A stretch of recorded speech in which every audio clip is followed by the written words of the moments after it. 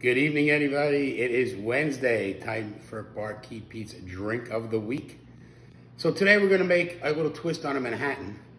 We're going to add a little Italian liqueur to it, and we decided we're going to call it a Littlw Italy, or where I come from, a Littlw Italy. So I got my bling on, I got my Barkeep Pete shaker. We chilled our glasses a little bit. We're going to use that ice to shake it up. It's pretty much equal parts, so it's going to be a bourbon. We got a little Jefferson's, thanks to Rob McCullough. I'm going to throw a little bit of that in there.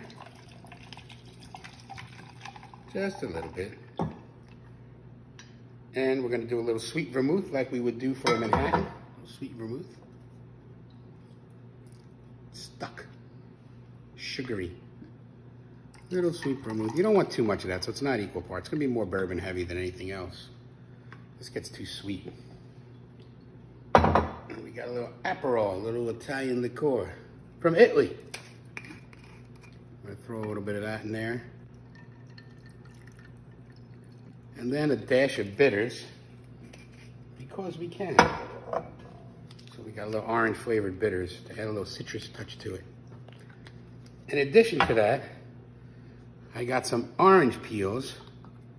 Yeah, I used the pizza cutter to cut them, so what? And yeah, it took 3 or 4 times to get it right, but I did it anyway. So we're gonna do that, get the edge nice and good. We're gonna shake this up for you, and again, we're gonna call this the Littlw Italy. Let me pull this out the way here, get my glasses set up for a nice easy pour. We got a good shake.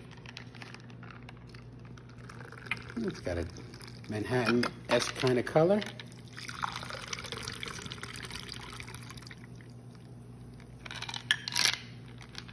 And always a perfect pour here at the Lagoon Side Lounge.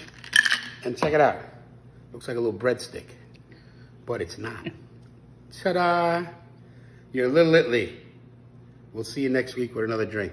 Thanks for watching.